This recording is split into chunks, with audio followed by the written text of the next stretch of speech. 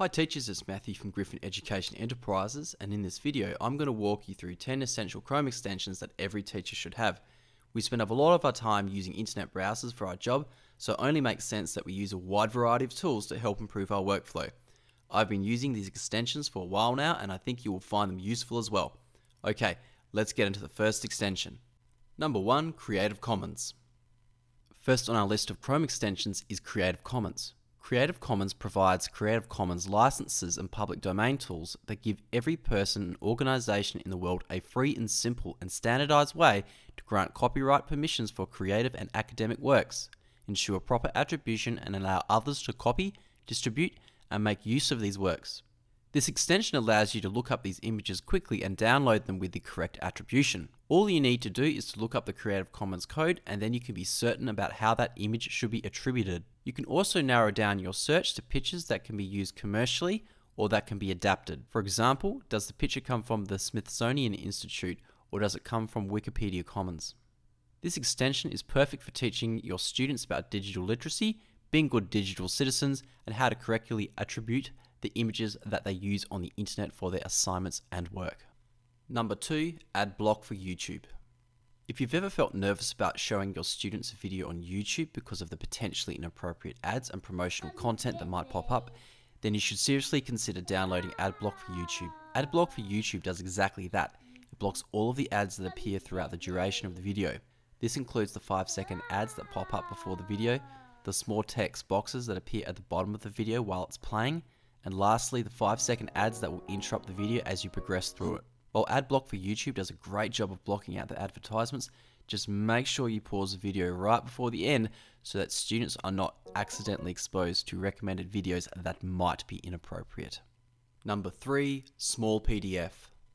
If you ever need to quickly convert between documents or you need to complete a conversion that isn't necessarily covered by Microsoft Word, Pages or Google, then Small PDF is an incredibly handy extension to have.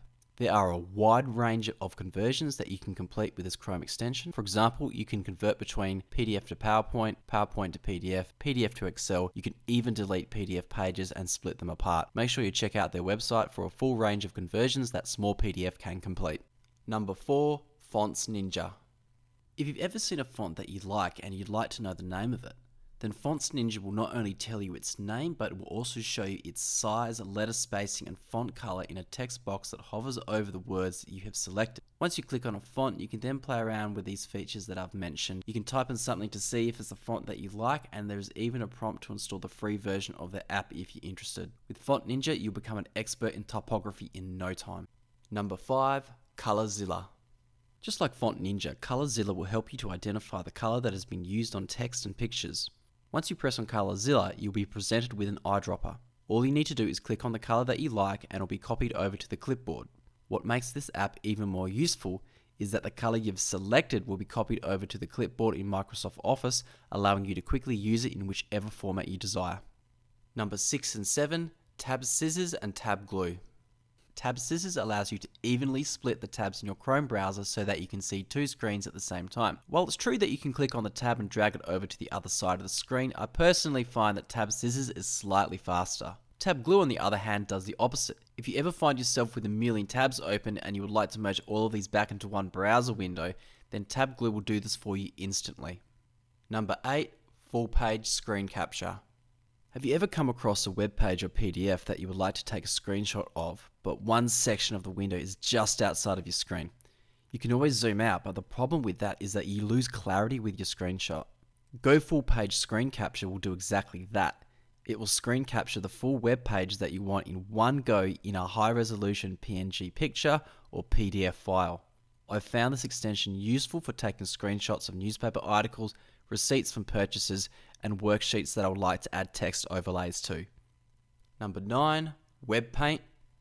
Some educational websites will have a feature that allow you to highlight text, draw shapes, and write text onto the screen. Unfortunately, there are some that don't have this feature. This is where Web Paint comes in handy. With Web Paint, you can do all of these things on nearly every website that you visit. This Chrome extension is particularly useful for web pages that contain news articles and educational websites where you would like to add teacher notes or show students how to complete a question. Take for example, this is perfect for Soundwave spelling and any websites where you can download free worksheets. Number 10, Emoji Keyboard. While you can easily access the Emoji Keyboard on a mobile device or tablet, accessing this on a keyboard with Windows 10 is slightly more challenging. This is where Emoji Keyboard is useful. Once you click on the icon, you will be able to select the desired emojis that you'd like to use, and then you can quickly copy and paste them over to your writing. If this video has inspired you, then I challenge you to download all of these extensions now and to start playing with them. I guarantee that they will improve your workflow and will allow you more time to focus on what matters, and that's teaching. If you found this video interesting, then I invite you to watch some of my other videos, read my blogs over on my website at griffineducationenterprises.com, and to check out some of my resources on Teachers Pay Teachers. Don't forget to like, share and subscribe. These actions help support the channel more than you know. I'm Matthew. Thanks for watching. Ciao.